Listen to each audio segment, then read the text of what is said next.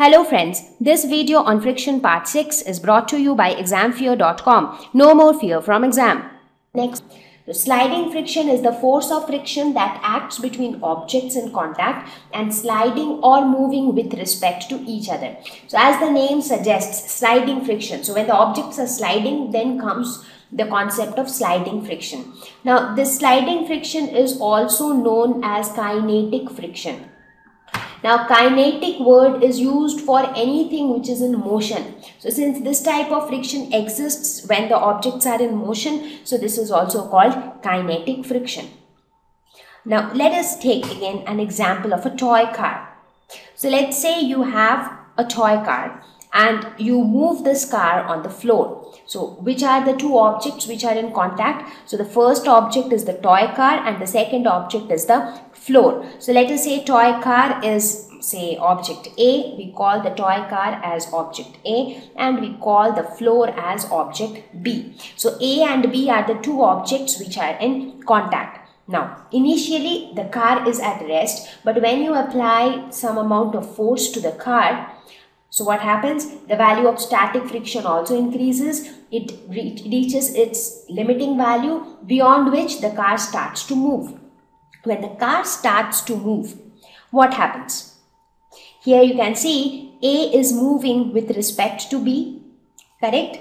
Similarly, B is moving with respect to A. So what do we mean by that? It is the same concept as the example of a train. So when you are sitting inside the train, you feel that the things outside the train is moving. For example, when you are sitting inside a train which is moving, what do you feel? You feel that the platform is moving in the opposite direction. That is what you feel. But actually the platform is not moving. But with respect to you, the platform is moving in the opposite direction. But with respect to somebody who is on the platform, you are moving in a particular direction. So that means with respect to the floor, this car is moving towards right. Correct? But with respect to the car, with respect to somebody who is inside the car, with respect to that person, B is moving in this direction with respect to A. Right? So now you understand the concept of with respect, moving with respect to something else. So here we can see that these two objects, they are moving with respect to each other. So if you look at it from a neutral perspective, you might feel that the floor is not at all moving. It is only the car which is moving. But when we talk in terms of respect to each other, we mean that with respect to the car, the floor is moving. With respect to the floor, the car is moving. Correct? So now let us suppose that the car is moving with a velocity v or with a speed v. Now right now you don't distinguish between speed and velocity. You will learn their differences in your higher classes. And let us suppose, so in that case, for somebody who is inside the car, he will feel that the floor is moving with the same velocity but in the opposite direction. So what would be the force of friction in this case? So in this case, we can say that force of friction on A with respect to B.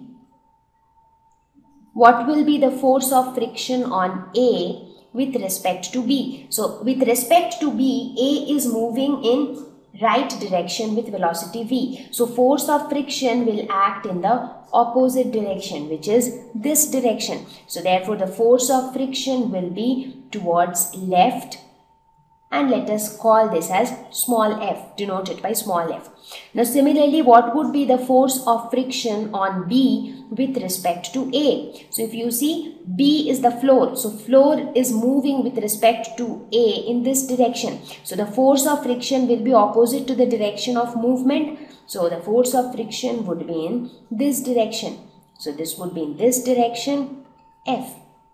So this force of friction is nothing but kinetic friction, because these force of friction, they act on the objects when they are moving. So if you talk about the direction of sliding friction, we will say that sliding friction opposes relative motion, because here we are talking about motion relative to the other surface. Therefore, it opposes the relative motion. So on this object with respect to, on object A with respect to object B, force of friction is in this direction. On object B with respect to A, force of friction is in the opposite direction. So you might say that, okay, we have two forces of friction in two directions, so net force of friction should be 0. But that is absolutely incorrect, because when we are talking about something with respect to B, then we will consider everything with respect to B. So when I say force of friction, I mean, if I just give you a scenario that, okay, the car is moving on the surface, tell me what will be the direction of force of friction. So you must ask that with respect to what? So am I supposed to tell you the force of friction with respect to A or with respect to B? Because the value of force of friction or the direction of force of friction will change depending upon the reference which we are using. So if we are talking in terms of respect to A, the direction will be something else. If we are talking in terms of respect to B, the direction will again be different. So this is the concept of sliding friction. So please remember that sliding friction always opposes the relative motion between two surfaces. So let me take another example for your clearer understanding. Now here I have complicated the scenario a little more. So in this scenario, what I did was, instead of keeping the toy car directly on the floor, I have placed a truck. So now we have a truck and the toy car is placed over the truck. So the toy car is not moving on its own. In fact, the truck is moving. Now since the car is placed on the truck, so obviously the car will also move with the truck. So this is the car, let me denote it by C, and this is the truck or bus, whatever you call it. Maybe we'll call it bus, so it will be easier to denote it as B. So this is the bus and this is the car. So now when you see from the road, what do you see? You see that both B and C are moving, because C is placed above B. So if B is moving, C will also move. So when you look at the vehicles standing on the road, you feel that both B and C are moving towards this direction, towards the right direction. So that is what you see from the road. Correct? But when you talk about in terms of or with respect to B and C, the entire scenario changes. So in that case, let's see here what happens. So when you compare only these two, in that case, it is seen that C, movement of C with respect to B. So C moving with respect to B. So if somebody inside the bus is observing the car, what will he feel? He or she feel? Where is the car moving? Because the bus is moving in this direction. So for somebody inside the bus, he will feel that the car is moving in which direction? So for that person, he might feel that the car is moving towards the left, that is the opposite direction. So what would be the friction? So we can say that friction on C with respect to B.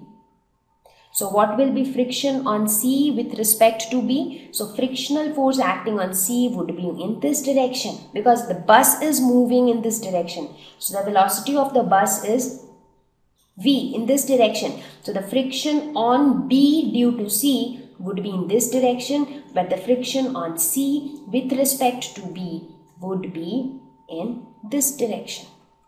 Now similarly, friction on B with respect to C would be in the opposite direction. So whenever we talk about sliding friction, it always is in terms of relative motion. That is, the movement is happening with respect to which object, and whatever is the direction of movement, just opposite to that would be the direction of sliding friction.